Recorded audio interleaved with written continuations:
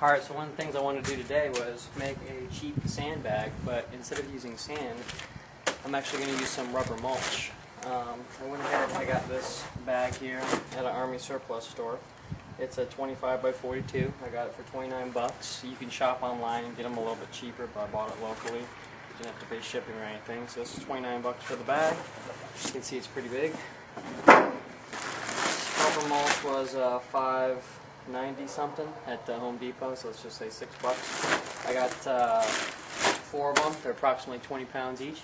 So that's going to be 80 pounds, and what I'm going to do is just go ahead and pour this rubber mulch in here. Now the great thing about rubber mulch, unlike sand, is sand's going to go through this.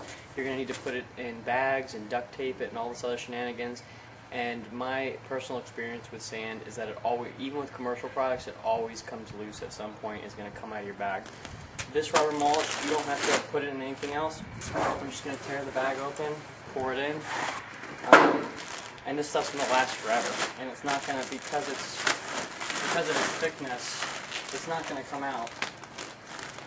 Basically, it's just, I don't know if you guys can see it, it's just, you know, basically, let's see if I can get that in the camera. It's basically just pieces of old tire and different things like that, rubber scrap, that they've turned into this rubber mulch.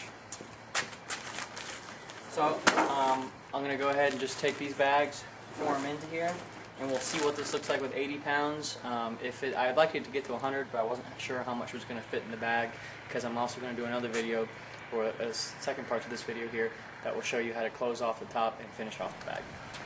Alright, so I'm going to go ahead and load this mulch up in here. It's pretty simple. I tear a little bit of a hole. This bag already has a strap, so I hooked it around my truck. The truck's holding it up for me. Now I'm going to pour it in.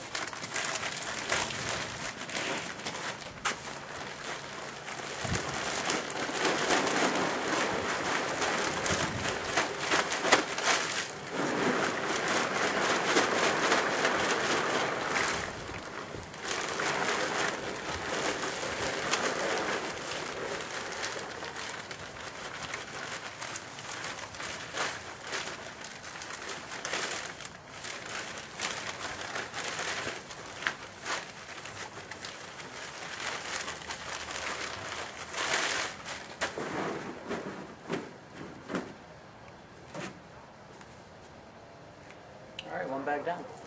Alright, let's keep going. Got another bag.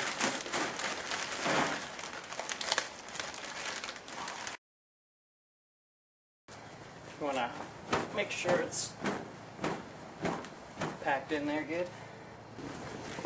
And the final bag.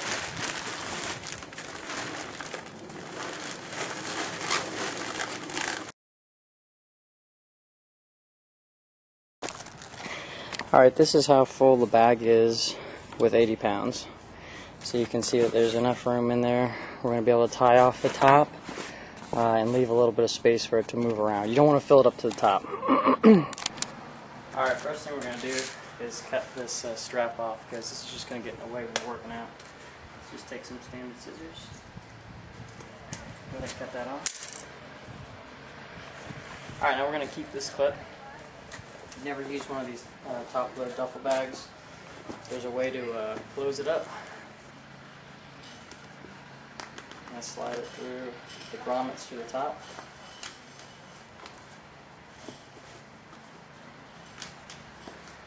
And then you're going to use this clip to hold it up.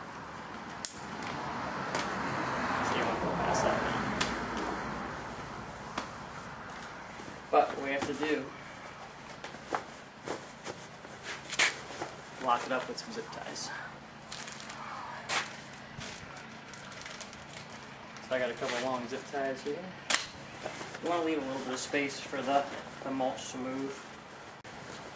Alright, so I put the zip tie up a little bit higher, and this gives it space for the mulch to move around a little bit, because you want it to be able to have a little bit of movement, unlike it will be like the Atlas stone type of thing. So now that I know this is the length I want, I'm going to really pull down on that zip tie, get it nice and tight.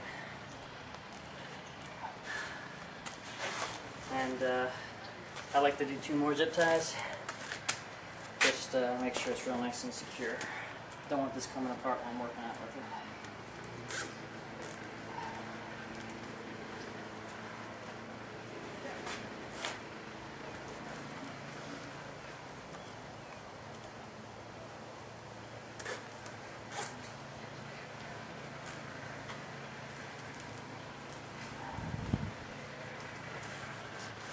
Alright, now that I got my 3 zip ties, I'm going to go ahead and just cut off these edges here.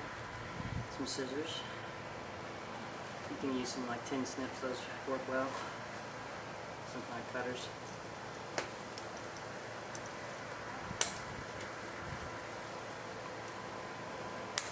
Make sure you don't cut your bag there. And finally, we're going to use some duct tape to lock up this top here.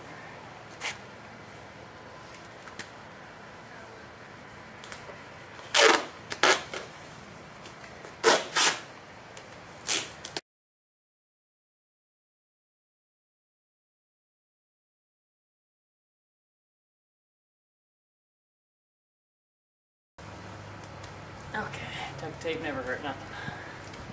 So we got it on there good. Now what am I going to do with this piece here? Well, what I do, just in case I want to use this in the future for something else, I'm going to leave a little bit here. Make kind of like a keychain with it.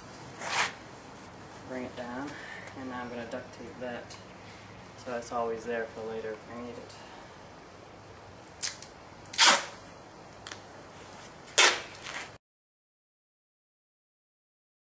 Alright, you can see it still has the handle, but that will probably rip off after a short amount of time since that's 80 pounds in there.